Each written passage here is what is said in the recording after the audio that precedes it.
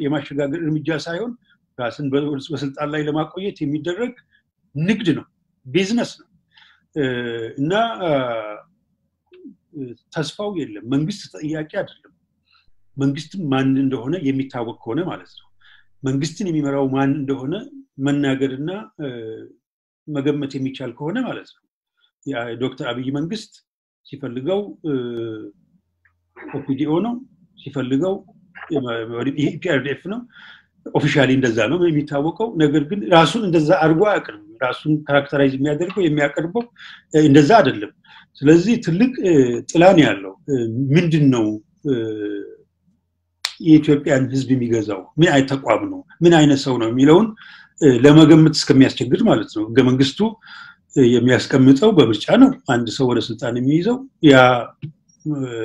ወደ ስልጣን የመጣው ሰው ወይንም ደግሞ ቡድን ተጠያቂ ነው የሚጠይቅበት ስርዓት አለው ፓርላማ አለ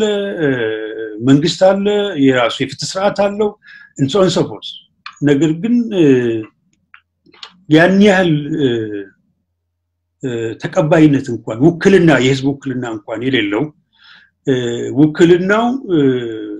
ያመፀው ህዝብ የተገፋው ህዝብ ለውጥ አስገድዶ በኢህአዲግ ውስጥ እንዲመጣ ካደረገ በኋላ እናንተ ስልጣን ላይ ቆዩልን አላቸው ፓርላማው ስልጣን ላይ እንዲቆይ ፈቀደለት በዚያ ፓርላማ ለውጥ ከመግፋት ይልቅ የራሳቸውን አዲስ ኢምፓየር አዲስ አገዛዝ የመፍጠር ስራ ነው የምታየው እና ይሄ ከህግም ከተጨባጭ ከሌላው ከኢኮኖሚው ከፖለቲካው አንፃር እጅግ አደገኛ አዝማሚያ ውስጥ ያለ ነው የሚመስለኝ እሺ አመሰግናለሁ አቶ ተሻለ እመለሳለሁ ምናልባት በዚህ እስር መሃል የሚደረጉ ነገሮችና ምናልታቸው ጥያቄዎች አሉ ወደርሶ መልሳለሁ በዚሁ ጋር ተያይዞ እስኪ ወደርሶ ነው መጣው አቶ ደንቡባ እንደው ወደ ሲዳማ ክልል እንግዲህ አሁን ሲዳማ ክልል ሆኗል ወይ ደግሞ ህዝብ ውሳኔው ተደርጎ ክልል ተሆኗል ተብሎ ብዙ ነገሮች አሉ የሚቀሩት የተወሰኑ ነገሮች ናቸው እሱ ከደቡብ ክልል ከቀረው ደቡብ ህዝብ ጋር የሚያልቅ ነገር ነው የሚሆነው ነገር ግን እስራቱ እዛም እንዳለን ያለው የደቡብ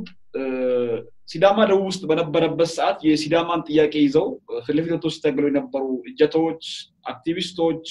ሙራኖች የሚዲያ መሪዎች አሁንም እስር ቤት ነው ያሉት ይሄ ምን አይነት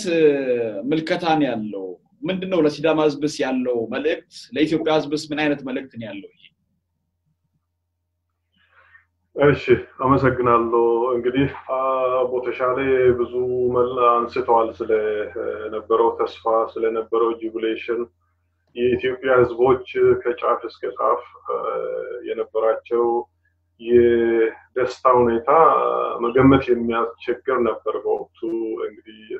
ዶክተር አብይ ስልጣን ላይ እንዲወጡ ሁኔታዎች አስገድዶ ቦለማ መገርሳ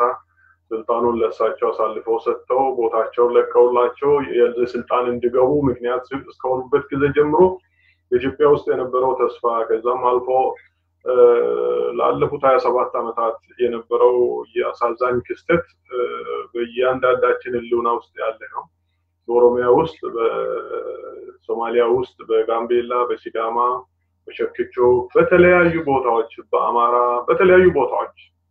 የነበረው ግድያና ጭካኔ ላለፉት 27 ዓመታት ከዶክተር አብይ ከመምጣት በፊት የነበረው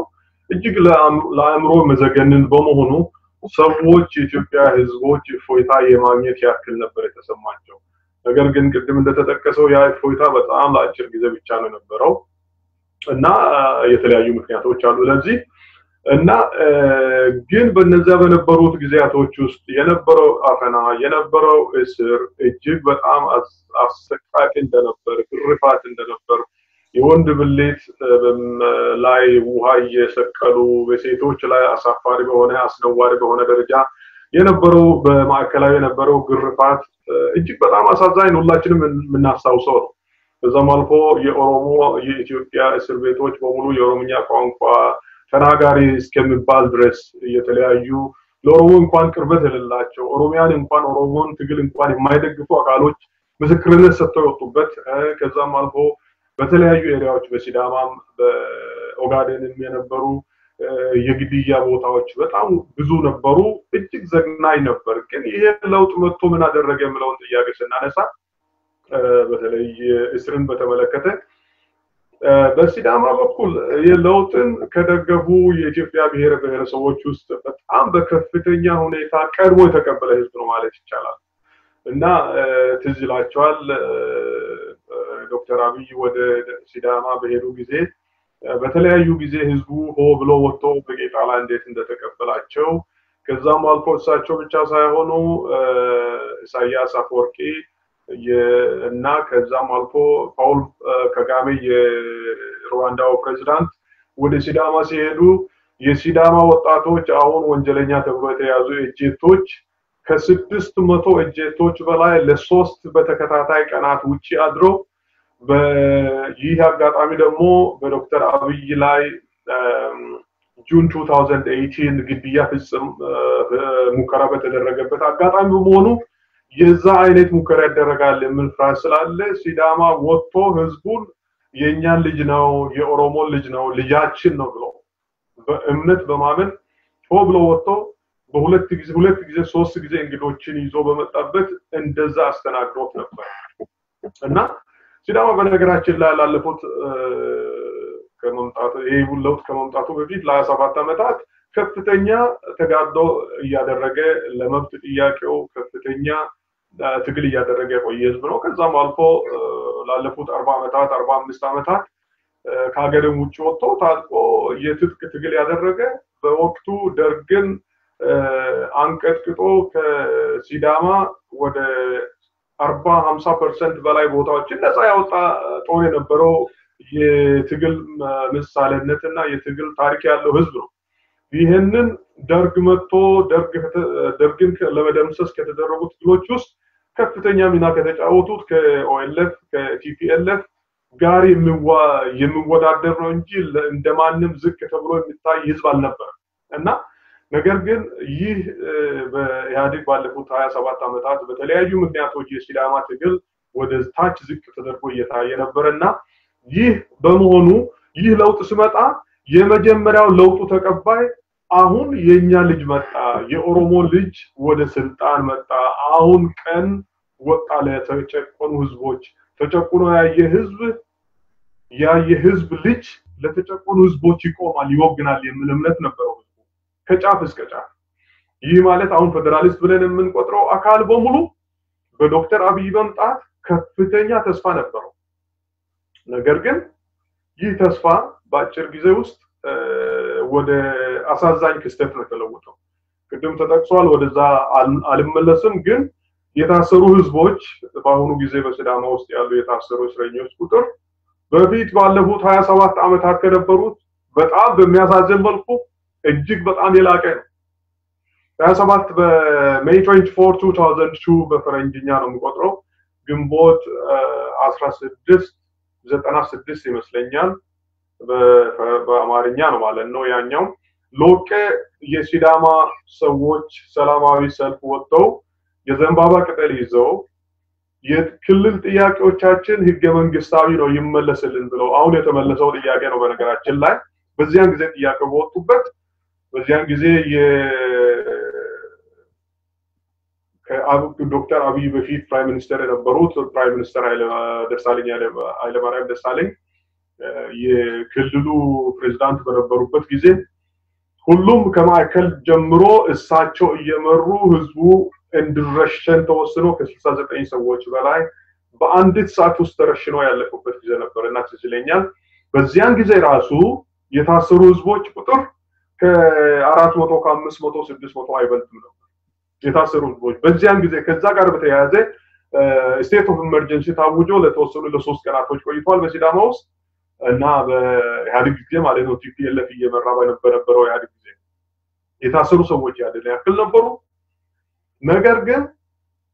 አሁን ዶክተር አብይ ስልጣን ከያዙ በኋላ ባለፉት 18 ወራት ብቻ በሲዳማ ውስጥ ከ2800 የሚበልጡ ወጣቶች ታስረው እስካሁን በስር ላይ የማቀቁ ይገኛሉ ከነዛ ከመማቀቁት ውስጥ የሲዳማ ኤጄቶ ሊደርሺፕ አመራር የነበሩ እነ ታሪኩ ለማይ ነበሩ እነ ዶክተር ማቴ እነ ፕሮፌሰር ተሰማ እነ ፕሮፌሰር አለሙ ግማሾቹ አሁን በህመም በበሽታ እየማቀቁ ሆስፒታል ላይ ያሉ ሌሎችም ስፍር ቁጥር የሌላቸው በሲዳማ ውስጥ አሉ የሚባሉ በእውቀት ደረጃ ወጣቶች እጅግ ቫይብራንት የሆኑ የሶሳይቲ ግሩፕ ህዝቡን ለወደፊት የመምራት አቅም ያላቸው የወደፊት ትልቅ ለህዝቡ ራዕይ ያላቸው ወጣቶች በሙሉ አፍሰው በሲዳማ ህዝብ ላይ የኢንተሌክቹዋል ጄኖሳይድ ነው ያካሄደ ያለው ዶክተር አብይ እና በዚህ በ18 ወራት ውስጥ ብቻ ከ2800 የሚበልጡ ወጣቶች ታስረው ነው ያሉት ከዛም አልፎ ባለፉት 18 ወራቶች ብቻ ጁን 2018 ላይ ጁን 2018 በፈረንጅ ማለት ነው የሲዳማ ፊቼ ሲከበር በሲዳማ መካከል በተፈጠረው ግርግር ሰዎች ገዢዎች ቁጭ ብለው አልሞ አስበው የዶክተር አብይ ሴኩሪቲ አፓራተስ ቁጭ ብለው አቅደው ረብሻ እንድነሳ በሰላማዊ ፊቼ ላይ የሲዳማ አዲሱ ዓመት አከባበር ላይ ረብሻ እንድነሳ አደረጉ ልክ ከለውጡ በፊት በእርቻ ላይ ኦሮሞን ህዝቦች እንደጨረሱት ማለት ነው አቶ ኃይለማርያም ደሳለኝ በነበሩ ጊዜ በአንድ ቀን ከ800 ኦሮሞዎች በእርቻ ላይ እንዳለቁት የማይረሳ ጠባሳ ነው አንረሳው በአንድ ሰዓት ርሸና ያለቁትን አንረሳ ልክ እንደዛው የዛ አይነት ስራ ሰርቶ ወጣቶቹ ከሰዎች ጋር እንድጣሉ የተለያዩ ፓራሜትር ቅድመ ሁኔታዎችን አዘጋጅቶ ከ67 የሚበልጡ ሰዎች አሁን በነገራችን ላይ ከደቡብ ተነስቶ በዚያን ጊዜ የደቡቡ የፖሊስ ኮሚሽነር የነበረው እንደ ፍሳ ጋር ነው የሚባሉ እንደ ተስፋዬ በልጅጌ የክልሉ ጻፊ የነበሩ ቁጭ ብሎ አቅደው አዘጋጅቶ ሲዳማን ለመጨረስ ይቀጣውጥተው ባዘጋጁት የረሻኞች ክፍል ግሩፕ ሲዳማዎች ጭንቅላት በጭንቅላታቸው ላይ የተመቱ ወጣቶች ወደ 67 ሰው ሞቷል ከዛው ውስጥ ወደ 24ቱ ሻማና በሚባል ገበያ ኦሮሞና ሲዳማ በሚገበያይበት ቦታ የእጅ ቦምብ አዘጋጅቶ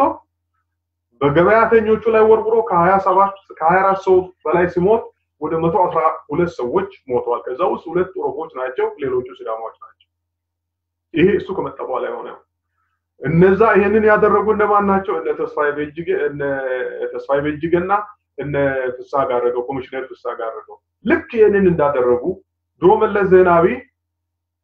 አቶ ኃይለማርያም ደሳለኝን የሲዳማን ጭፍጨፋ በትክክል ከመራ በኋላ ቀጥታ ወደ ቢሮ ነው የወሰደው አቶ መለስ ዜናዊ ኃይለማርያም ደሳለኝ ልክ እንደዛው ዶክተር አብይ ፍሳ ጋረደውና ተስፋዬ በልጅጌ ይሄንን ጭፍጨፋ በሲዳማ ላይ ካስፈጸሙ በኋላ ወዲያው ወደ አዲስ አበባ ወስዶ ከፍተኛ ስልጣን ሰጣቸው በአሁኑ ጊዜ እነ ተስፋዬ በልጅጌ ምን እንደሚሰሩ እናንተም ታውቃላችሁ ፍሳ ጋረደው በአዲስ አበባ በክንፍኔ መጥቶ ምን እንደሚሰራ እያያችሁ ነው እና ከዛ በኋላ ደግሞ ባለፈው ጁላይ ላይ ሲዳማ ጥያቄ ጠይቆ የሲዳማ ጥያቄ የክልል ጥያቄ ህገ መንግስቱ በፈቀደው መሰረት በአንድ አመት ውስጥ መፈጸም ሲገባው አልተፈጸመም በሚል የሲዳማ ወጣቶች በሙሉ ተነስቶ ህዝቡም ተነስቶ እናውጃለንም ጥያቄ ሲነሳ እያወቁ አውቆ ነገሩ እየፈላ ፈርመንት እያደረገ እንዲቆይ ያደረጉ ምክንያት እንዲያገኙ ነገሩ እየፈላ ፈርመንት እያደረገ ቆይቶ የህዝቡ ቁጣ በተነሳ ጊዜ ቁጣውን ህዝቡ ተቆጣጥሮ ቁጣውን ነገር ግን በህጋዊ መንገድ ጥያቄ እናቀርባለን ቁጭ ብለን እንመክራለን ብሎ በወጣበት ህዝቡን መምታት ጀመሩ ከጁላይ 17 ጀምሮ 18 ጁላይ 17 እና 18 በፈረንጅ ነው የምናገረው በዚህ አመት ማለት ነው ይሄ የመጨረሻ ቀን ነው ያመቱ ከዚያ ጀምሮ ወጣቶችን ቀድመ የምንላቸው የጀቶ አመራሮችን በከተማ ውስጥ ያሉትን በገጠር ውስጥ ያሉትን በየቦታው ማሳደድ ጀመሩ ራሳቸው ባዘጋጁት ሲዳማ ወረዳዎችና ከተማዎች ውስጥ የቤተ ክርስቲያን ሀገረ ሰላም በመባል በሲዳማ ሁላ ነው የሚባለው ሀገረ ሰላም በመባል የኦርቶዶክስ ቤተ ክርስቲያን ውስጥ የተወሰኑ ቤተ ክርስቲያናትን የኦርቶዶክስ ቤተ ክርስቲያን አመራራቶችን ጽላታችሁን አውጡ የሚሰራ ስራ አለ ብለው አዘው ቀድሞ መክረው አስወጥተው ባዘጋጇቸው ጋጠወጥ ህዝቦች ወሮበሎች እና ወንጀለኞች የቤተክርስቲያን ተቃጥሎ ሲዳማ ቤተክርስቲያን አቃጠለ ተብሎ ስሙ እንዲጠፋ ተደረገ በዓለም ላይ ቤተክርስቲያኖች ተቃጠሉ ከዛ በኋላ በአለታ ወንዶ ዝርፊያ ተካሄደ ተብሎ ቤተክርስቲያን በሌሎች ብሔረሰቦች ሱቆች ላይ ዝርፊያ እንዲካሄድ እንዲቃጠል ተደረገ ያን ያቃጠሉ ሰዎች በዛን ጊዜ ባይናቸው ያዩ የማናቃቸው አይተን የማናቃቸው ሰዎች ናቸው ያቃጠሉት ብሎ ምስክርነት እስከሚሰጡ ድረስ ያንን ምክንያት አድርገው ነው እነዚህ ሰዎች ቅድም የጠቀስኳቸው ብዙ ሰዎች የታሰሩ እነዚህ ሰዎች በ27 በኢህአዴግ አገዛዝ ውስጥ ያንን ያክል ቁጥር የሲዳማ ወጣት ያንን ያክል የኢንተሌክቹዋል ብቃት ያላቸው ወጣቶች ያንን ያክል በፖለቲካ ብቃት ያላቸው ግለሰቦች በነገራችን ላይ ወደ ፖለቲካ ስንመጣ በጥታ ከዚህ ጋር በተያያዘ እነ አቶ ሚሊዮን ማቴዎስን እነ የክልሉ ፕሬዝዳንት የነበሩትን የዞኑን ፕሬዝዳንት እነ ቀረጫው ብቻን እና የከተማውን ከንቲቦች ሁለት ከንቲቦችን መጀመሪያ ቴዎድሮስ ገቢባን አሁን ታስሮ ያለው ከእጅቶቹ ጋር ከታሰሩት አንዱ የሆነው ከዛ በኋላ ደግሞ ሱኳሬ ሹዳ የሚባለው ሁለተኛ የገባው የተቀመጠው ከዛም አልፎ ሌሎችን እንደነ ደሴዳልከን በፊት የነበሩት የክልሉ ፕሬዝዳንቶችን በሙሉ ለሲዳማ የክልልነት ጥያቄ ናሽናሊዝም አስፔክት አቲቲዩድ ያሳዩትን በሙሉ ከዛ አባረሯቸው በሙሉ ሬሊጌት አረጋቸው በሙሉ አስወጥቶ ለራሳቸው የሚመቸውን ደሄድን የመለመላቸውን ግለሰቦች አምጥቶ ነው አሁን በሲዳማ ዞን ውስጥ ያሉ ሲዳማ ወደ ክልልነት ድምጽ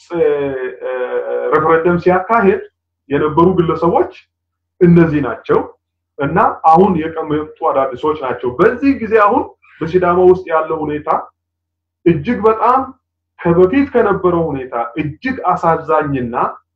ምናልባትም ለወደፊት ለክፉ የሚጋብዝ ሁኔታዎችን እየታዩ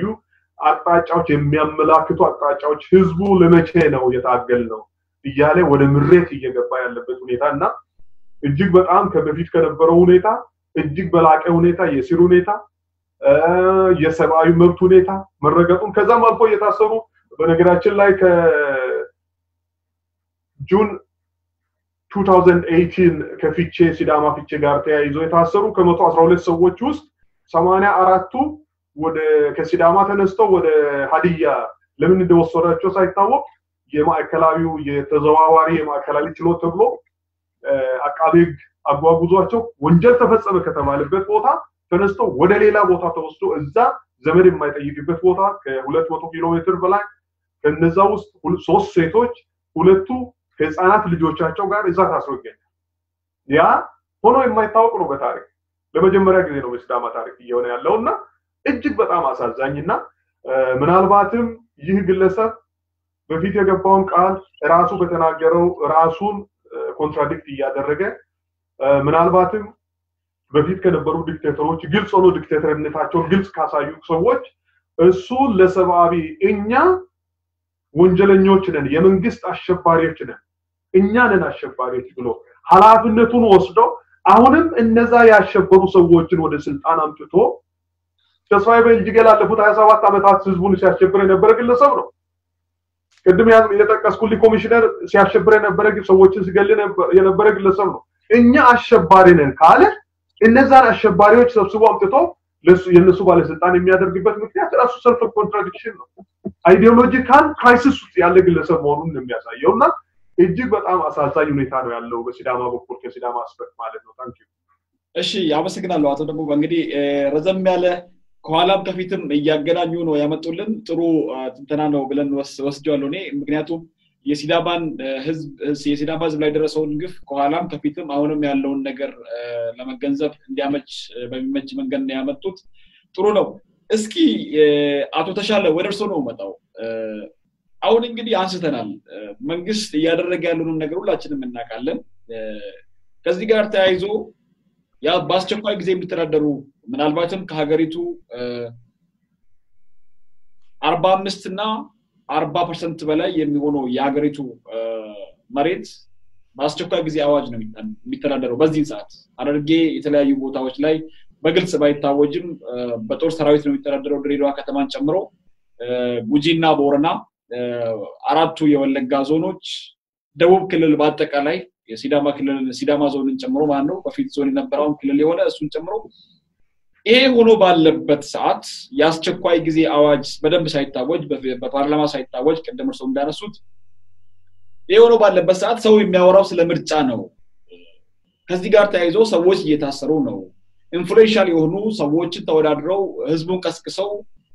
መብት ይሄ ነው ግዴታ ይሄ ነው ወይ ደግሞ ይሄ ፓርቲ ነው የሚያዋጣ ብሎ ሰዎችን ቀስቅሰው ወደፊት የሚያወጡ ሰዎች ታስረው ባሉበት ሰዓት ምርጫስ እንዴት ነው የሚታሰበው በዚህ አስቸኳይ ጊዜ አዋጅ ቦታ ላይ እንዴት ነው የምርጫ ጉዳይ የሚታሰበው እንደው ከፍተኛ የህግ ባለሙያምና የኦሮሚያ አጠቃላይ ፍርድ ቤት ኦሮሚያ ፍርድ ቤት ጠቅላይ ፕሬዝዳንትም ስለነበሩ በደንብ ያውቁታል ብዬ ነው ጉዳዩንና ይሄ እንዴት ነው የሚታየው ነው በጣም አሳሳቢውና አስፈሪው ጉዳይ ይሄ ነው ዳይሌማ ማለት ነው ትልቁ ዳይሌማ ማለት ምንድነው አወዛጋቢ ጉዳይ ይሄ ነው ህዝቡ ዲሞክራሲ ይፈልጋል ምርጫን በጣም ይፈልጋል ይሄ ሁሉ የህዝብ መብት ጥሰት እየታየ ዝም ያለበት ምክንያት ምርጫውን ስለሚፈልግ ይመስለኛል ህዝቡ ይሄንን ፍራስትሬት ለማድረግ ለማወሳሰብ መንግስት በዶክተር አብይ የሚመራው መንግስት ተለያዩ እርምጃዎችን ወስዷል አሁን አንተ የምትለው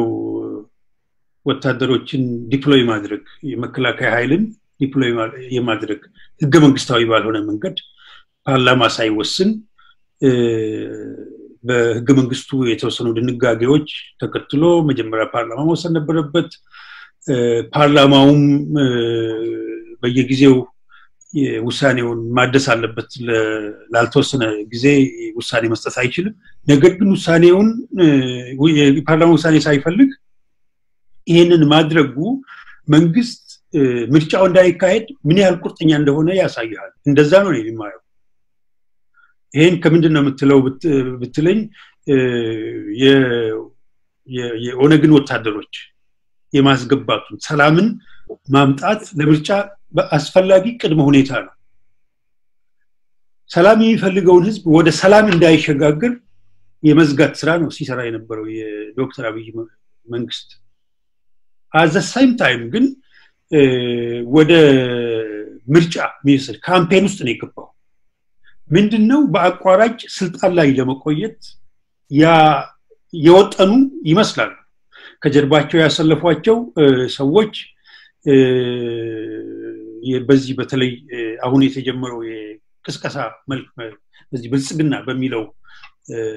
የተወሳሰበ በአንድ በኩል ኢህአዲግ ናቸው በሌላ በኩል ኢህአዲግ አይደሉም በአንድ በኩል ካምፔን ያደርጋሉ በሌላ በኩል ደግሞ በአንድ ጥላ ስር በተለይ ኦሮሞቹ በአንድ ጥላ ስር ተሰባስበን ወደ ምርጫ አንገባም ዝም እንባባል ብለው ይሄ የማታለልና የማጭበርበር ስራ ይሰራሉ የዱርዬ ስራ ይሰራ ነው የሚመስለው አሁን አንተ እንዳልከው ምርጫ የህግ ትንታኔ የሚያስፈልገው አይደለም እንትን ይፈልጋል ሰላም ይፈልጋል የመከላከያ ኃይል ወደ ካምፕ መግባት አለበት አክቲቭ የሆነ የፖሊስ እንቅስቃሴ እንኳን አያስፈልግም በጣም ሰላም መሆን አለበት ለህዝቡም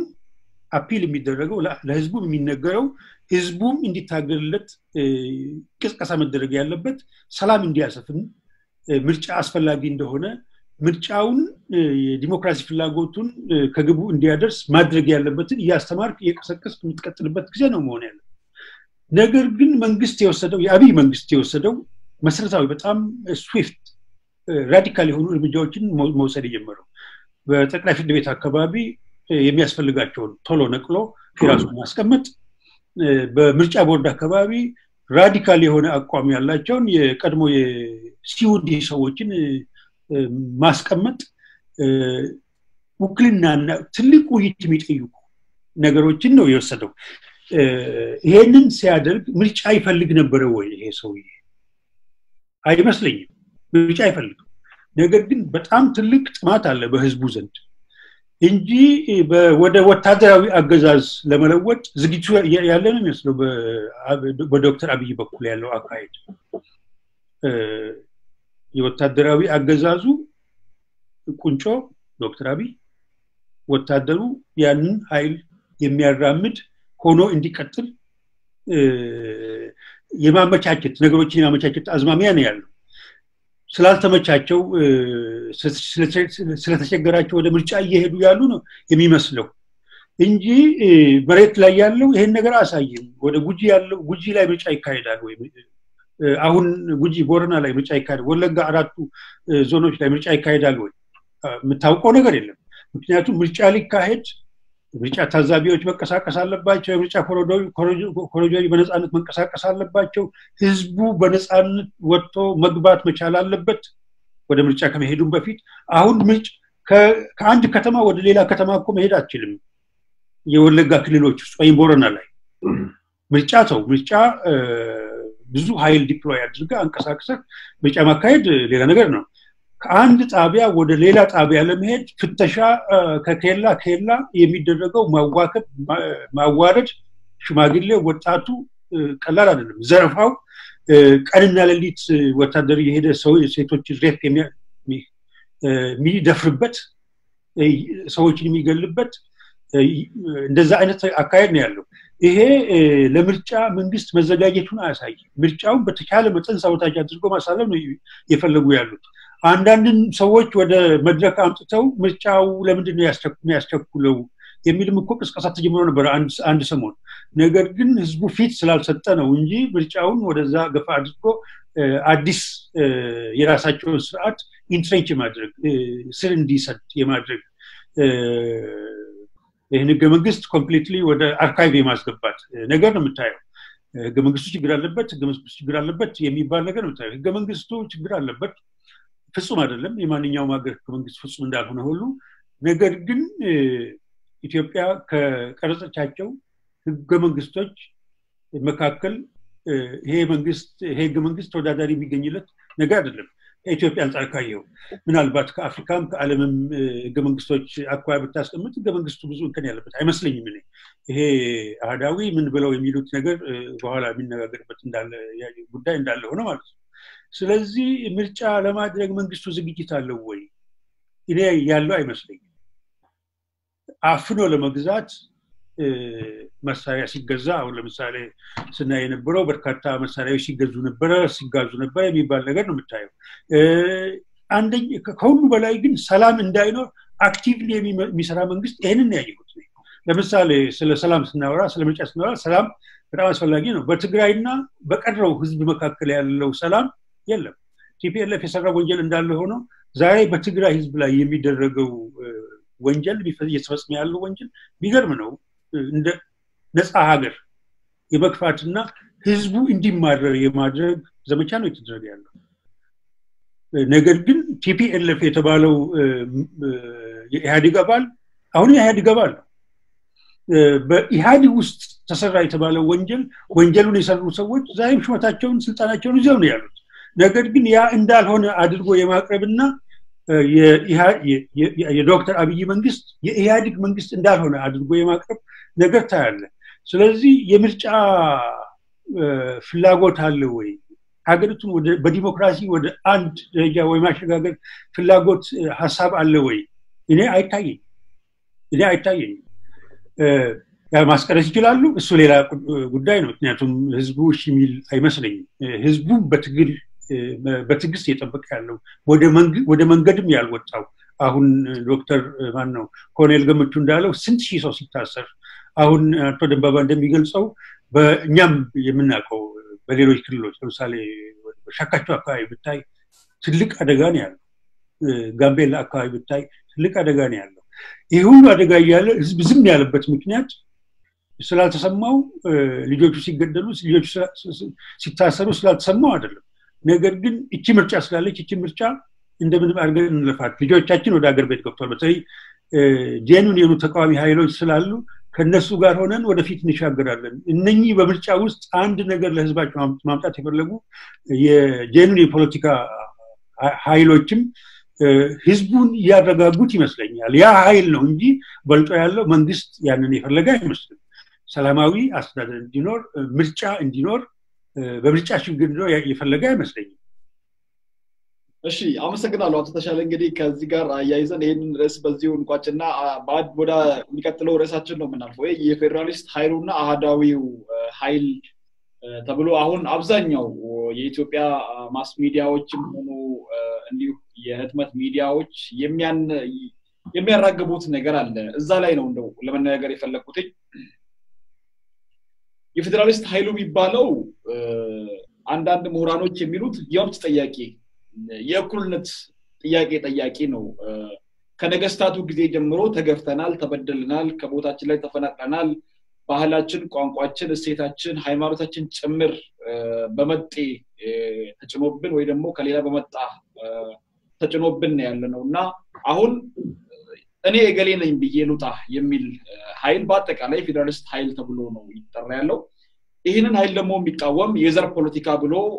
የቆመ የዘር ፖለቲካ ብሎ የሚያንቋሽሽ እኛ ብቻ ነን የበላይ የኛ ሃይማኖት የኛ ቋንቋ የኛ ማንነት በእናንተ ላይ መጫን እንፈልጋለን ብሎ በግልጽ እንኳን ባይናገሩ አካሄዳቸው በዛ መንገድ መሆኑን የሚያሳብቅባቸው በተለይ አሁን የብልጽግና ፓርቲ ደጋፊ የሆኑ ቀደም ሲል የፌደራሊስት ኃይሎች ወይ ደግሞ ይሄ የብሔር ፖለቲካን እንቃወማለን የሚሉ ሰዎች አሁን ተመልሰው የብልጽግና ፓርቲ ደጋፊ የሆኑበት ሁኔታ ነው ያለው የፌደራሊስት ኃይሎቹ ምንድነው ማድረግ ያለባቸው እነዚህን ኃይሎች ለማሸነፍ አቶ ደምቦባስኪ እዚህ ላይ ምንድነው የሚሉት የፌደራሊስት ኃይሎቹ አሁን አብዛኛውን የሚደገፉት እርስ በርሳቸውና እንደው ቤዛቸውም ህዝባቸው ብቻ ነው እነዚህ ደግሞ አሃዳውያኖቹ ከጠቅላይ ሚኒስትሩ አማካሪ ጨምሮ የሚደገፉት እነዚህ ኢዜማ የሚባሉ ፖለቲካ ፓርቲዎችን ጨምሮ ሌሎቹ የሚደገፉት በመንግስት በሚመስል ደረጃ የሚንቀሳቀሱበት ሁኔታ እናያለንና ይሄ እንዴት ነው የሚታየው የፌደራሊስት ኃይሉስ ምንድነው ማድረግ ያለበት መልካም አፍታውን ከፈቀድክልኝ ወደዛ ጥያቄ ከመምጣት በፊት ቀደም ኦፖቴሻን ባነሱት ኤሌክቶራል ኢሹ ላይ አንድ ፖይንት ለአንድ ደቂቃ ባነሳ ብትፈቅድልኝ ኦኬ እቻለ እና ኤሌክቶራል እንግዲህ በአንድ ሀገር ውስጥ የኤሌክቶራል የአንድ ኤሌክሽን ነፃ ነው ለመባል ኤሌክቶራል ሴኩሪቲ የሚሉት ነገር አለና በኢንተርናሽናል ስታንዳርድም ይሄ ታወቀ ነው ኤሌክቶራል ሴኩሪቲ ማለት የፐብሊክ ሴፍቲ እና ሳይኮሎጂካል የህዝቡ ሰላምና የስነ ልቦና መዘጋጀት ነው ሌላው ደግሞ የተመራጮች በነፃነት ተንቀሳቅሶ ሐሳባቸውን የመሸጥ መብት የማግኘት እና የሴኩሪቲ ማግኘት ነው ሌላው ደግሞ ሚዲያ ነፃ አግኝቶ ሚዲያ በነፃነት አግኝቶ ሚዲያ የመጠቀም ኢኳሊ ከመንግስት ጋር ኢኳሊ የመጠቀም መብት ነው ሌላው ደግሞ ኢንዲፔንደንት ኤሌክቶራል ቦርድ እነዚህ ነገሮች አሉ ወይ በኢትዮጵያ ውስጥ የሚኖሩ ጥያቄ ዋና ነገር አሁን ኤሌክቶራል ኤሌክሽንስ እናነሳ እነዚህ ነገሮች በኢትዮጵያ ውስጥ አሉ ወይ የትኛው ነው ሳቲስፋይ የሚያደርገው ከነዚህ ከመነሱት ነጥቦች ስንል almost nothing ዝም ብሎ ወሬ ይወራል እና ነገር ግን የለም እና ቀደም ኦፖቴሻለ ካሉት ጋር ስማማደው ስለዚህ እነዚህ ኪ ኤሪያዎች መታወቅ ያለባቸው ስላለባቸው ነው ያነሳውትና ወደ አነሳው ነጥብ እንሄዳለን አሁን እንግዲህ ፌደራሊስትና የአሃዳውያን ኃይሎች ወደ ሳናውቀው እንግዲህ ወደ ሁለት ጎራ ተለይተዋል የኢትዮጵያ ፖለቲካ በአሁኑ ጊዜ እና የአሃዳውያንን አመለካከት ወደኋላ ትቼ የፌደራሊስት አመለካከትና አርጊውመንትን ማንሳቱ በጣም ወሳኝነት ያለው ይመስለኛል ምክንያቱም ታሪካዊ መሰረት አለው ታሪካዊ መሰረቱ ምንድነው ላለፉት 100 ቀደም እንዳነሳው 120-30 ዓመታት በላይ የኢትዮጵያ ህዝቦች በአንድ የፖለቲካ አገዛዝ ስር ያ የፖለቲካ አገዛዝ ከአንድ ብሔር በመነጩ የአንድ ብሔር የራሱን ቋንቋ የራሱን ሃይማኖት የራሱን ስነ ልቦና የራሱን አመለካከትና የራሱን አስተሳሰብ በተጨቆኑ ህዝቦች ላይ ጭኖ የቆየ አገዛዝ በመኖሩ እነዚህ ግለሰቦች ታሪካዊ ግሪቫንስ አላቸው ታሪካዊ ጭቆና ስላለ ከዛ ጭቆና የምንወጣው ራሳችንን በማስተዳደር ነው የሚል ጥያቄ ከዛሬ 60 ዓመት በፊት ተነሳ ወደ 55 ዓመት አካባቢ ዋለልኝ መኮንን ባነሱ ያው ካነሱበት ጊዜ ጀምሮ እና ከዛ ጥያቄ ጋር በተያያዘ ራሳቸውን አርገው እንዴት አርገው እንደሰው ግልጽ ነው ለሁላችንም እና ከዛ ጀምሮ ተያይዞ የመጣው ጥያቄ የሰዎችን የብሔር ብሔረሰቦችን የመብት ታጋዮች በማንሳት ነፍጥ ይዞ ጫካ ውስጥ ገብቶ ለመብታችን እንታገላለን ብሎ እስከ መነሳት ያነሳ ያለፉት 60 ዓመታት 40 ዓመታት በላይ 50 ዓመታት በላይ ቅድም ያነሳናቸው እንደነ OLF እንደነ TPLF እንደነ SLM ሲዳማ ሌሎችም የተለያዩ ONLF የተለያዩ አካሎች በሙሉ ብሔረሰቦች በሙሉ የብሔረሰብ ታጋዮች ጥያቄያቸው ምንድነው ተረክተናል መብታችን ተረክቷል ማንነታችን ተረስቷል ቋንቋችን ተረስቷል እኛነታችን ተረክቷል ስለዚህ መፍትሄው የራሳችንን በራሳችን በማስተዳደር በራሳችን ማንነት ኮርተን የራሳችን አካባቢ አስተዳደረን ራሳችን አካባቢያችን በሚያፈራው ሀብት ደግሞ ሼር አድርገን ኢኳል በነፊት አግኝተን ከዛ በኋላ ጠንካራ የሆነች ኢትዮጵያ አብረን መመስረት እንችላለን የሚል ግንዛቤ ነው ትልቁ ግንዛቤ ይሄ አባባል በተለይም ብዙ ህዝቦች ብሔር ብሔረሰቦች ባሉባት አገር እጅግ በጣም ወሳኝ ከመሆኑ በላይ ለዛች አገር ለመኖርና ላለመኖር ህልውና ወሳኝነት ያለው አመለካከት ምክንያቱም የሰዎች ጥያቄ ሰዎች እስካሉ ድረስ አይሞትም የህዝቦች ጥያቄ አይሞትም ህብረተሰብ ይኖራል ህዝብ አይሞትም ካልቸርም ይኖራል ቋንቋም ይኖራል ያድጋል በተለያየ መልኩ ዳይናሚዝሙን ይቀይራል ይለወጣል ግን በተለወጡ ቁጥር ሰዎች ስለማንነታቸው ሳይጠይቁ የሚያልፉበት ጊዜ የለም ሰው ሌላ ቀርቶ እንስሳት ራሳቸው በማንነታቸው ነው በአካባቢያቸው በየአካባቢያቸው በየጎራቸው ተሰባስበው ነው ራሳቸውን የሚከላከሉት ሌላ ቀርቶ የሰው ይሄ የተፈጥሮ ግድ ነው የተፈጥሮ ግዴታ ነው የኔነት ግዴታ እኔ ስለራሴ ማንነት ግዴታ የኔ ስለልቦና ከመመስሉኝ ሰዎች ጋር የበለጠ የሚቆራኘው ሳይኮሎጂካል ነው ሰብኮንሺየስሊ እኔ ሳላውቀው ሳልፈልገው ከምፈልጋቸው ከተቆራኘው ከተዋለድኳቸው ወይንም በሃይማኖትም በቋንቋም በባህልም እኔን ከመመሳሰሉ ሰዎች ጋር ነው የሚቆራኘው ይሄንን ቁርኝት ነው ሰዎች በማንነታቸው የኮሩ በማንነታቸው ደግሞ ያመኑና የበለጸጉ እንደገና የበለጸገች አገር መመስረት የሚችሉት የሚለው አመለካከት እጅግ በጣም ታሪካዊ መሰረት ያለው ነው ከዛም አልፎ ኢንተርናሽናል ዳይሜንሽኑን ማየት እንችል የዩናይትድ ኔሽንስ ቻርተር ኦን ሂውማን ራይት ሰዎች የራሳቸውን በራሳቸው የማስተዳደር በራሳቸው ቋንቋ የመማር ልጆች በእናት ቋንቋቸው የመማር መብታቸው የተረጋገጠ ነው ይሄ ቲዮሬቲካሊ በዩናይትድ ኔሽንስ ቻርተር የተጠቀሰ ነው ፕራክቲካሊ ይሆናል ወይ የሚለው ሌላ ጥያቄ ነው እናነሳዋለን ወደ ኋላ ዮሐንስ እንመጣ እና ይሄ ግን በህግ ደረጃ ተቀምጦ ያለው ሰዎች እነዚህ ፌደራሊስት ኃይሎች ይሄ ታሪካዊ የመጣውን ግሪቫንሱን ይዞ ትክክለኛ ለኢትዮጵያ በተለይ ብዙ ህዝቦች ብሔር ብሔረሰቦች የተለያዩ ቋንቋዎች የተለያየ ስነ ልቦና የተለያየ አመለካከት የተለያየ አስተሳሰብ ያላቸው ህዝቦች ነገር ግን አንድ ጂኦግራፊን የሚቋደሱ አንዲትን አገር በጂኦግራፊ ተካለለችውን አገር የሚቋደሱ ሰዎች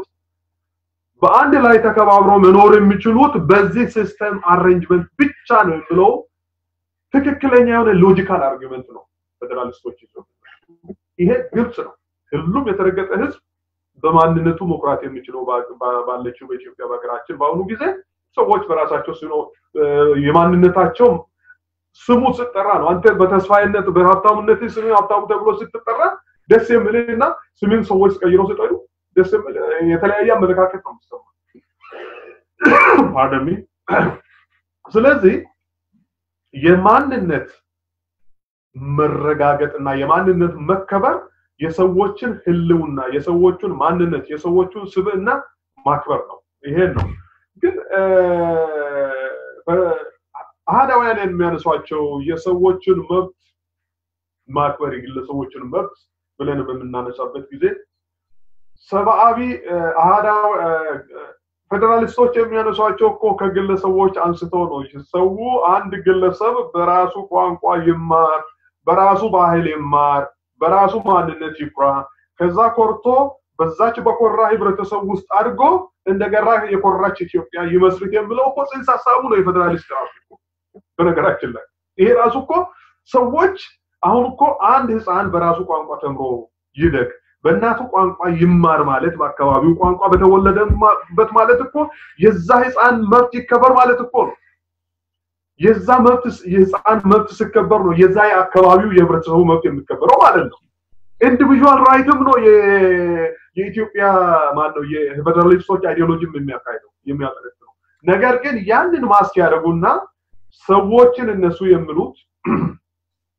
ኢንዲቪጁዋል ብሎ የሚገምቷቸው ሰዎች እነሱ ከዛሬ 130 ዓመትና 120 ዓመታት በፊት ሲስፋፉ በምንልክ ጊዜ ምንልክ ነፍጠኞችን ወደ የቦታው ሲያስፋፋ የነበሩ ግለሰቦችን ነው እነሱ ኢንዲቪጁዋል ብሎ የሚጠሯቸው እነዛ ግለሰቦች በመላው ኢትዮጵያ ውስጥ እንደ ብሔረሰብ ሳይሆን እንደ ግለሰብ መኖራቸው እነዛ ግለሰቦች እንደ ግለሰብ ነው ሰዎች እየበዘበዙ ይኖሩት በነገራችን ላይ በአማራ ስም ነፍጠኛው እልፍኝ ጥሎ የደሃውን በሬ እየወሰደ እያረደ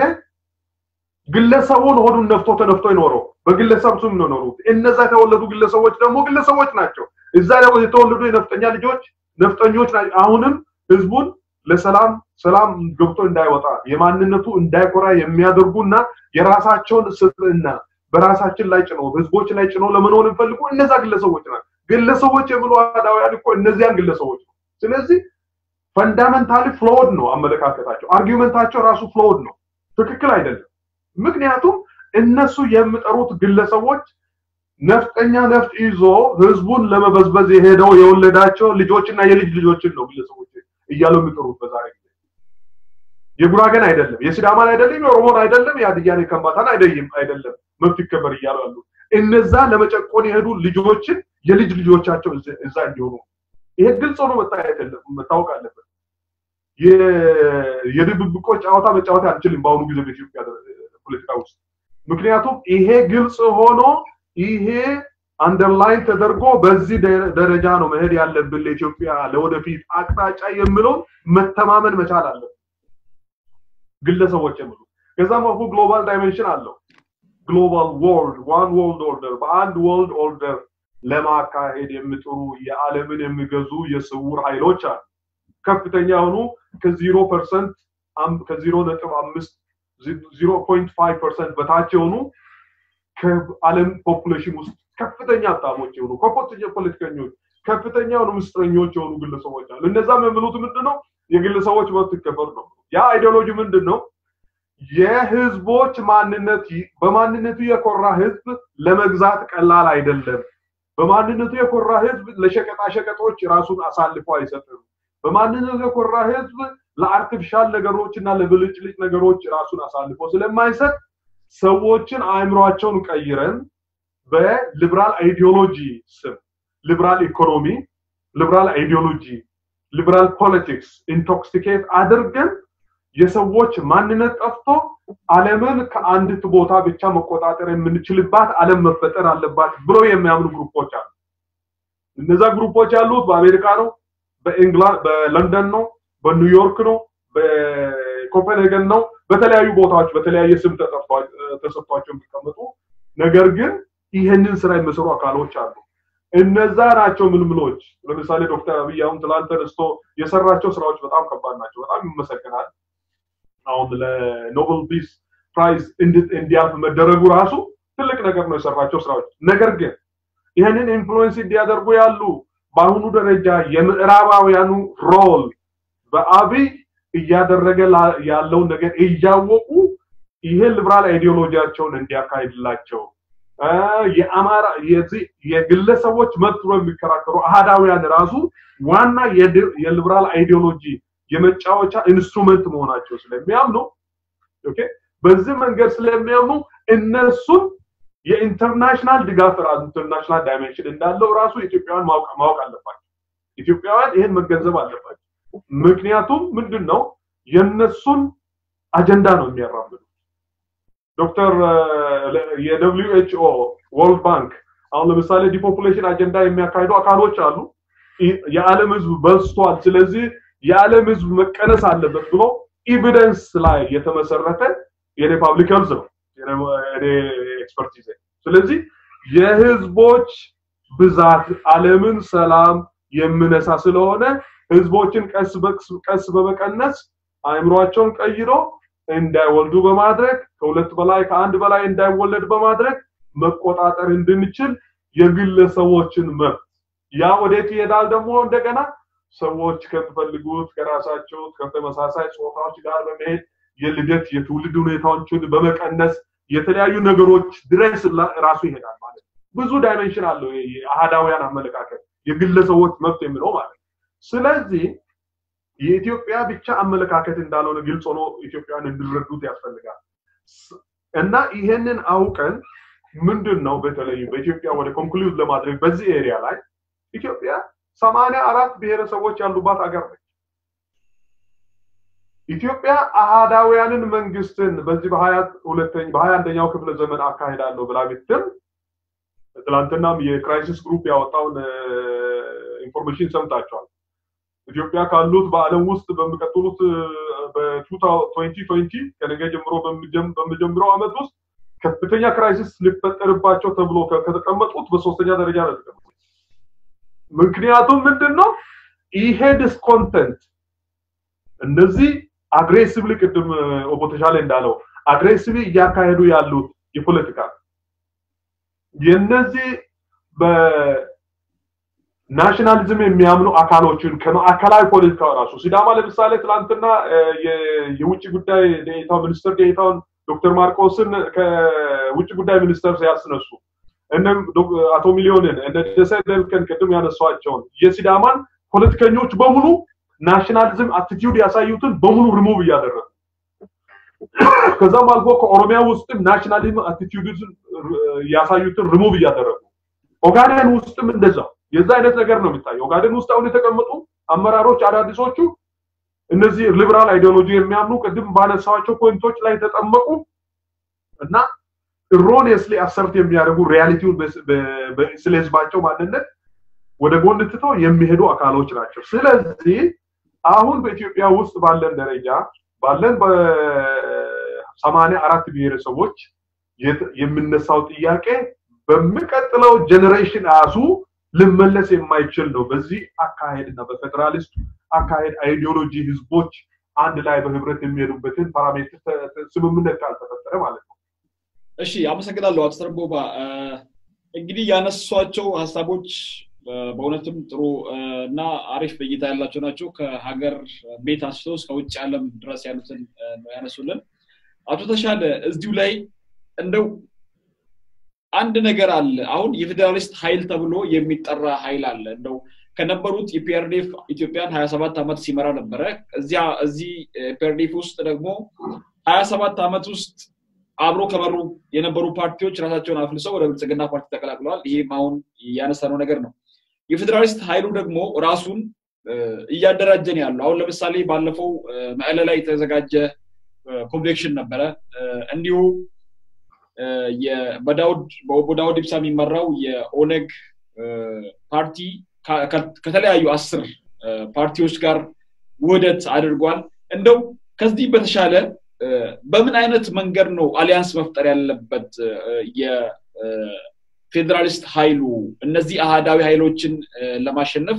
ምንድነው ማድረግ ያለበት አሁን እየታዩ ካሉ ጭምጭምታዎች ውጪ በውጪ ሀገርም በተለያዩ ቦታዎችም ምን አይነት ኃይል ነገር ነው መደረግ ያለበት ምን አይነት ሲስተም ነው መጠቀም ያለበት ብሎ ያምናሉ ያ አንድ በሁለቱም ድርጅቶች የተጀመረው እንቅስቃሴ ጥሩ ይመስለኛል ጥሩ ጅምር ነው ግን መጉላት ያለበት ነገር ያለ ይመስለኛል ወደ ካምፔኑ ከመግባት በፊት ምን አይነት ካምፔን ማድረግ አለባቸው እንዴት መደራጀት አለባቸው የሚለውን ከማውራት በፊት ምንድነው የነኚህ ነገሮች ኮንቴንት ይዘታቸው ምንድነው ሊበራል ወይንም ደግሞ ለዘብተኛ አቋም አለን የሚሉ የግል መብትን በጣም የሚያጎሉ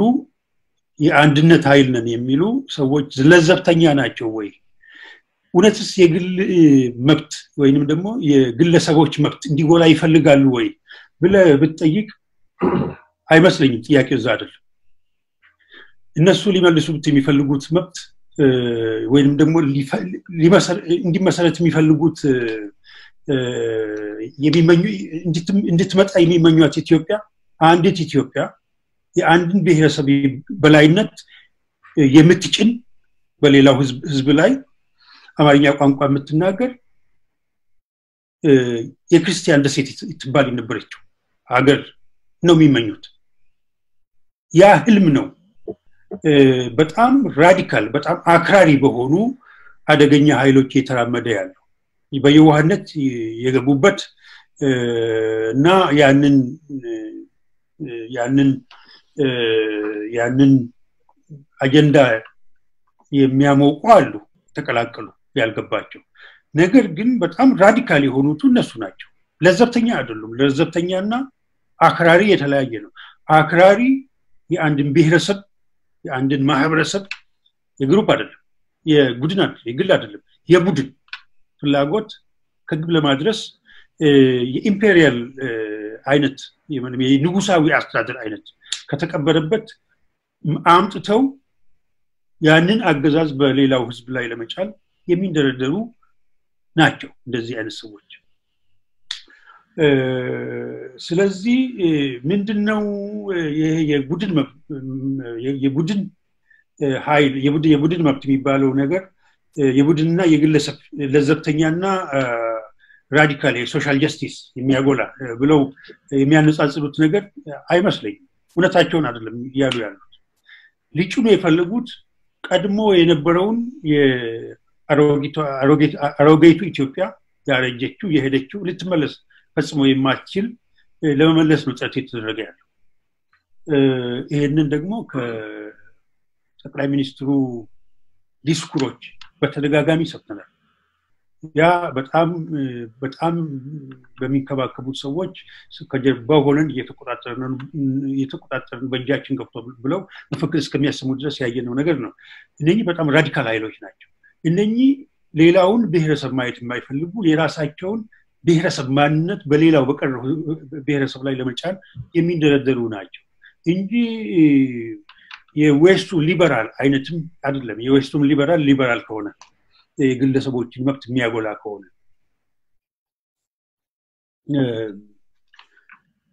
እሱ ብዙ ጉለት ስላለበት ማለት ነው። አቶ ደቦባን እንደተናገረው አንተ ወደ አነሳው ጥያቄ ልመለስና እኔ የሚመስለኝ ያመነቱ መንቀሳቀሱ ተገቢ አይመስልም። በርካታ ስህተቶች ተፈጽመዋል በ27 ዓመት ውስጥ። እሱን የፈጸሙት ወንጀሉን የሰሩት ኢህአዴጎች ናቸው። ኦፒዲኦን ጨምሮ ከኦሮሚያ የደቡብ ህዝቦችን ፓርቲ ጨምሮ ከደቡብ ሌሎችም አጋር ድርጅቶችና እንዲሁም ቲፒኤልኤፍ እና የአማራው ኤፒዲኤም ናቸው። ወንጀለኞች ናቸው። በዚህ ጉዳይ ላይ ተጠያቂዎች ናቸው እነሱ። ህገ መንግስቱ ያስቀመጠው አስተዳደር ነበረ። ነገር ግን እሱን ወደ ጎን ትተው ህገ መንግስቱ እንዳይሰራ የራስ ገዝ አስተዳደር እንዳይዳብር ፓወር የራስን የማስተዳደር መብት በህገ መንግስቱ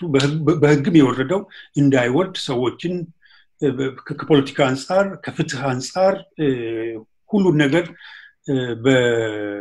ከማዕከል እየወረዱ የመቆጣጠርና ሰዎችን የማፈን ከኢኮኖሚም ከፖለቲካም ያ ነው ችግር የፈጠረው። እሱን ስታብሊሽ ለማድረግ ብዙ ችግር የለም። ምክንያቱም ስትራክቸሩ አለ፣ መዋቅሩ ተፈጥሯል። በህገ መንግስቱ የተቀመጠ ሊሻሻል የሚገባው ነገር ካለ የሚታይ ነው። ማይሻሻል ነገር የለም። ነገር ግን በጣም ፕሮግሬሲቭ የሆነ ህገ መንግስት አለ። የፓርቲዎች ፕላን አለ። የፓርቲዎች ፕላን እኔ እንደማየው ከህገ መንግስቱ ጋር የሚሄድ ነው።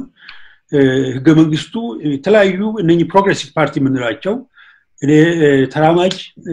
ፓርቲዎች ነው የምላቸው። እነኚህ ህገ መንግስቱን ተቀብለው ወደ ፊት ለመሄድ የሚደረደሩት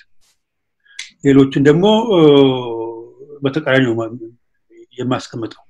መንግስቱን ኮምፕሊትሊ ሪቫይዝ የማድረግና ከፓርላሜንታሪ ስርዓት ወደ ማለት የህዝብ ስልጣን ወደ ህዝብ የሚወርድበትን ስርዓት የሚያስቀምጠውን ህግ ትተው ስልጣን በግለሰቦች የሚያዝበትን በጠቅላይ ሚኒስትር ሳይሆን በፕሬዝዳንት የሚያዝበትን አንድ ሰው ተወዳድሮ በኢትዮጵያ ውስጥ አሸንፎ ከዛ ንጉስ የሚሆንበትን አስተዳደር የሚመኙ ፕሬዚደንሻል ሲስተም እንፈጥራለን የሚሉ ይሄንን መፍጠር በጣም አደገኛ ወይንም ደግሞ ረጅም መንገድ መሆኑን ያልተገነዘቡ በጣም ናኢቭ የሆኑ መንገዱ ያልገባቸው ጠቅላይ ሚኒስትሩን ጨምሮ በእነሱ የሚራመድ ነገር አለ ይሄንን ማስቆም ከባድ አይደለም ኦነግ ያደረገው ትክክል ነው ነገር ግን ቲፒኤልኤፍ ደግሞ ያደረገው አለ ቲፒኤልኤፍ በጣም ሊመሰግንበት ከሚገባው በላይ ከሚገባቸው ጉዳዮች አንደኛው ይሄንን ህገ መንግስት ለመቀጽ የሚያስችል ስርዓት መፍጠሩ ነው ውይይት አልተደረገበትም ይላሉ ውይይት ተደርጎበታል የምንፈልገው ውይይት ነበር አልነበረም ቲፒኤልኤፍ ሄደበት መንገድ ትክክል ነው ብዙ የሚጎለው ነገር አለ ነገር ግን ከንጉሱም ስርዓት ዛሬ አሁን ስልጣን ላይ ያሉ ሰዎች ሊያመጡ ካለውም ስርዓት የተሻለ መሆኑ በኋላ ተመልሰን ስናይ በቂ ነበር የሚያስኝ ነገር ነው ለምን ነው እንደዚህ የምትለው ልትለይ ትችላለህ ያኔ አሁን አዲሶቹን ነገስታት ዲስኩርስ ሰማ ወደ ኋላ ተመልሼ የጠቅላይ ሚኒስትሩን የሟቹ ጠቅላይ ሚኒስትር የመለስን አንዳንድ ንግግሮች ማዳመጥ ጀመርኩ ምክንያቱም ከአዲሶቹ አመራሮች የሚሰማው ነገር በጣም ስላስደነገጠኝና ስላስፈራኝ ማለት ነው የሞተው በደርግ ዘመን ያለፈው ከደርግ ወደ ኋላም ተመልሰው ከደርግ የተሻለ ስርዓት ለማምጣት የሚፈልጉ ስለሚመስሉ ማለት ነው ስለዚህ ይሄንን ለመግለጥና ለማጋለጥ ረጅም መንገድ የሚወስድ አይደለም ኦነግ ዘግይቷል የነኚህ የፌደራል ሳይሎች ዘግይቷል ምክንያቱም መርሃቸው ወይንም ደግሞ አካሄዳቸው ተመሳሳይ ባለው ነገር ላይ መገንባት ያለውን ነገር ማፍረስና ወደማይታወቅ አደጋ የሚወስድ ነገር አይደለም ያደረጉ ያለው ኦሮሚያ ማፍረስ ሊሞከር አይችልም ትግራይ ማፍረስ ሊሞከር አይችልም አማራ መፍረስ አይፈልግም ራሱን በሌላው ላይ ለመጫን የሚፈልግ ኃይል ከዛ ሲንቀሳቀስ ሲንደረደር እናያለን ሲዳማ ኦሬዲ ተመስርቷል ደቡብ አካባቢ ፊክስ ቢደረግ ነገር ሊኖር ይችላል እኛ ፍጹም ነው የሚል ነገር የለኝም ክልሉ ሲመሰረት ምክንያቱም ቲፒኤልኤፍ የሰራቸው ስህተቶች አሉ ከስህተቶቹ መካከል እነኚህ ናቸው ብዙ ነገሮችን የደቡቡን ህዝብ አጀንዳ ሊያንጸባርቅ በሚችል መልኩ ነው ህገ መንግስቱን የቀረጸው ነገር ግን የራሱን አጀንዳ ካረካ በኋላ የኦሮሚያን በክልል ደረጃ የኦሮሚያን ነገር በተወሰነ ደረጃ ካረካ በኋላ በተወሰነ ደረጃ በሩጫ የተከደበት ነገር አለ የራሳቸውን ስልጣን ላይ ለማቆየት ለመበዝበዝ ለመዝረፍ ያደረጉት ነገር አለ ቲፒኤልኤፎች እሱን ደግሞ በማመቻቸት የረዳው አሁን ስልጣን ላይ ያለው የነ ዶክተር አብይ መንግስት ነው ኦፒዲዮ ከኦሮሚያ ከደቡብ እንደዛው ከአማራም ክልል እንደዛው ተጠያቂዎቹ እነሱ ናቸው ለጎደለው ነገር የጎደለውን ነገር ማስተካከል እንዳለ ሆኖ ህገ መንግስቱ እነኚህ ማህበራዊ ፍትህን ለማረጋገጥ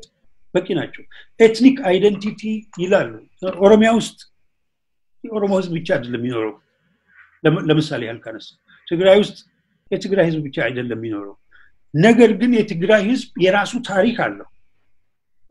የራሱ መንግስት የነበረው ነበር ተጨፍልቆ አንድ ላይ የመጣ ይሄ ህዝብ ኤትኒክ አይደንቲቲ እንደ ትልቁ መስፈርት መውጣቱ የሚያስገርም አይደለም ምክንያቱም በዚያው አይደንቲቲ መንግስት ሆኖ የኖረ የራሱ ታሪክ ያለው የራሱ ሳይኮሎጂካል ሜክአፕ ያለው የራሱ መንግስት የነበረው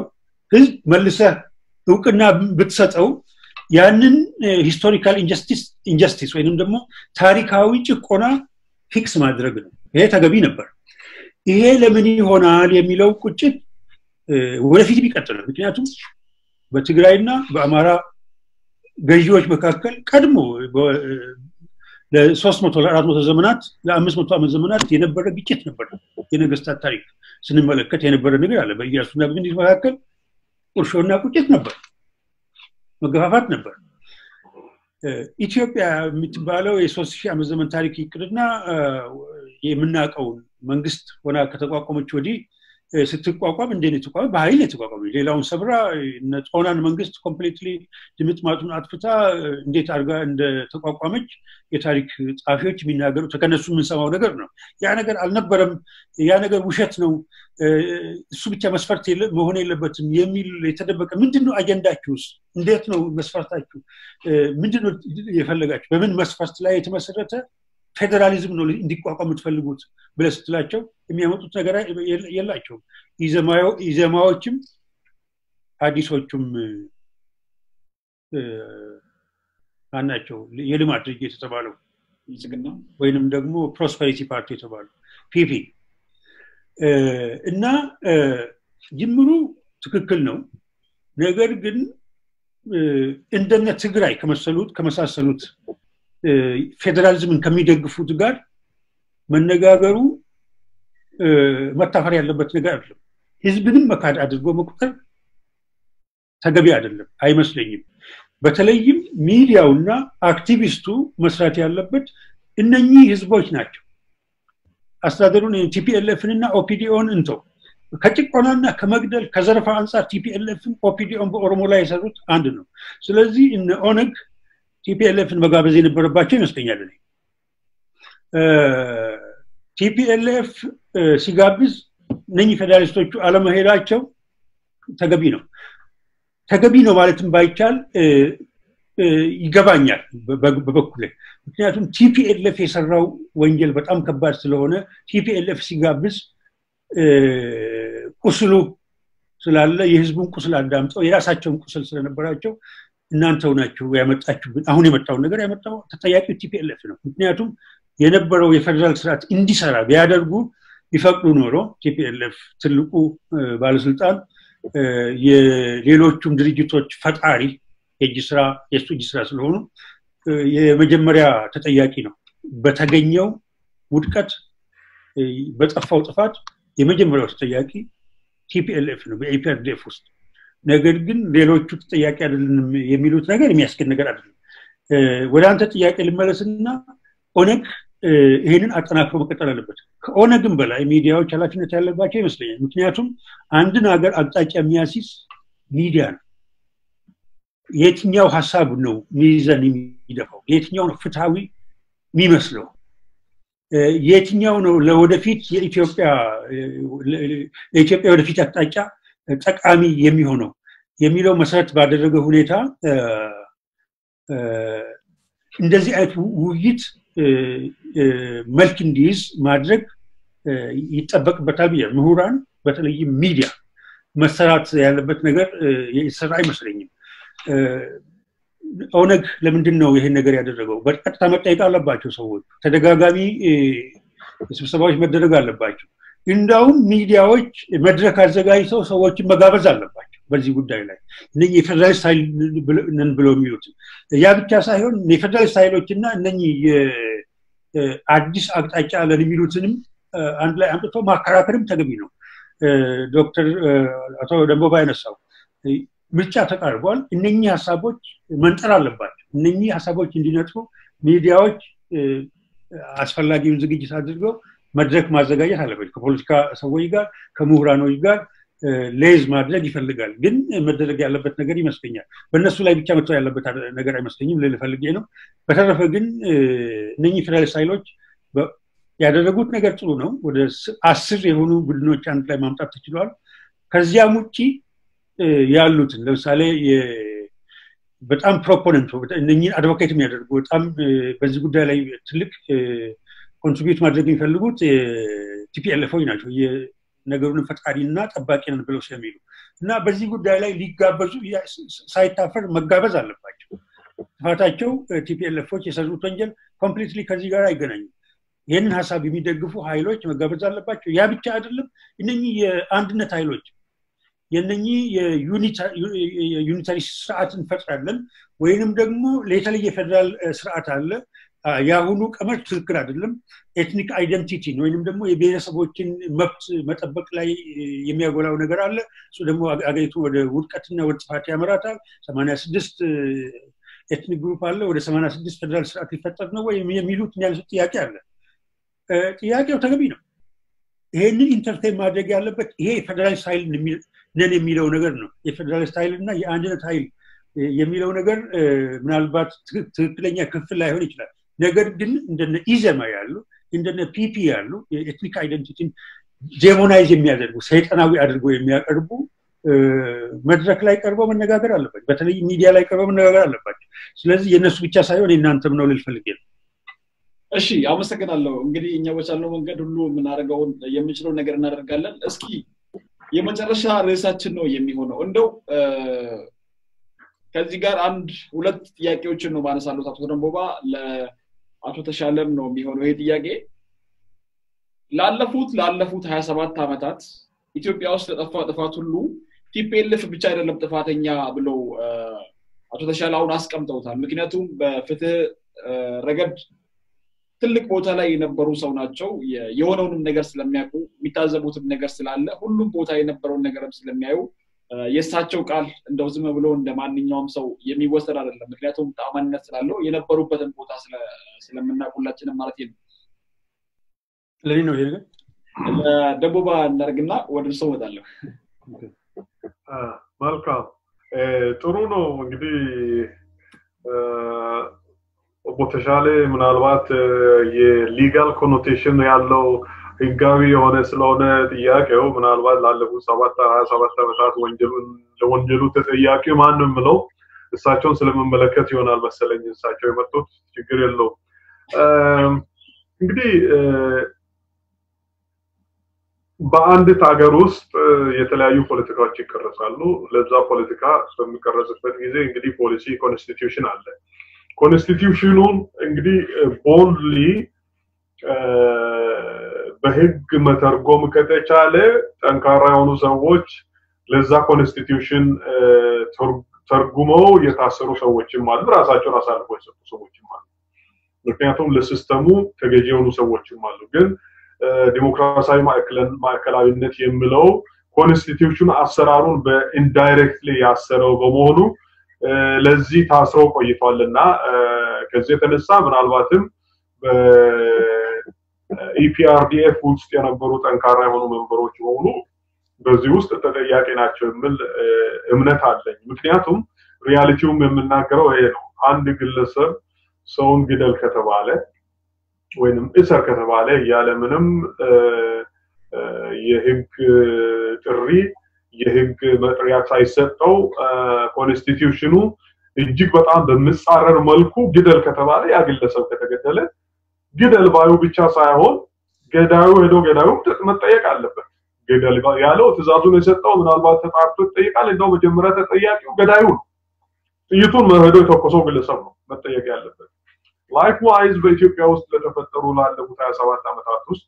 ማን ነው ትዕዛዝ የሰጠው ካለ በማዕከላዊ ሆኖ እውነቱም ቲፒኤልኤፍ ትክክል ነው ግን ፈጻሚዎቹ እነማን ናቸው አሉ የቲፒኤልኤፍ መሪዎች በየቦታው ከደቡብ ጀምሮ አቶ ቢቶይ ጀምሮ ከገና ኢህአዴግ ከገባበት ጊዜ አንስቶ እስከ መጨረሻ የነበሩ በዛው አይነት በተለይ በሞግዚት የተገዙ ክልሎች እንደ አምስቱ ክልሎች ሌሎቹ ከአራቶቹ በስተቀር ከማዕከል ተደርጎ ከማዕከል ትዕዛዝ ከተሰጠ የሞትና የሽረት ትዕዛዝ እየተሰጠ የተፈጸመ ነው ቆየው ነገር ግን አሁንም ቢሆን ፈጻሚው አዋቂ ነው ያደገ በህግ ደረጃ አዋቂ ተብሎ የሚቆጠር ግለሰብ ነው ይሄንን ወንጀል የሚፈጽመው በየቦታው ተቀምጡ ባለስልጣናት በሙሉ በታዋቂነት ደረጃ ታማኝነት አዋቂ ሆነው የተቀመጡ ህዝባችንን ወክላንን ብሎ አንዳንዶቹ በፓርላማ ሲወጡ በፓርላሜንታሪያን ብሎ የተቀመጡ ሌሎቹ በተለያየ ደረጃ የተቀመጡ ግለሰቦች ናቸው ከዚህ የተነሳ በመሃል ሆኖ ስልጣኑን የሚሰጠው ምንም እንኳን በማዕከላዊ ዲሞክራሲያዊ ማዕከላዊነት ስር ጠፍንጎ ይዞ ሰዎች እንዳይንቀሳቀሱ ያደረጋቸው አደገኛ ቢሆንም ግለሰቦች ካላፍነት ሊሸሹ አይችሉም ሁሉም ኢትዮጵያውያን ማለትም በኢህአዴግ አባላት ማለት በስልጣኑ ውስጥ የነበሩ በስልጣን ላይ የነበሩ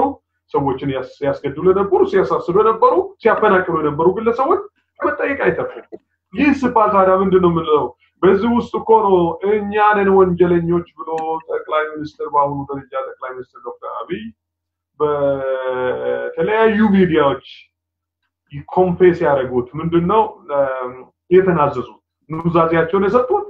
ወንጀለኞች ህዝቡን እየገደልን ነበር እኛ ነን ብሎ ነው ተናገረው የቲፒኤልኤፍ መሪ ነች የቲፒኤልኤፍ ተወካይ ነች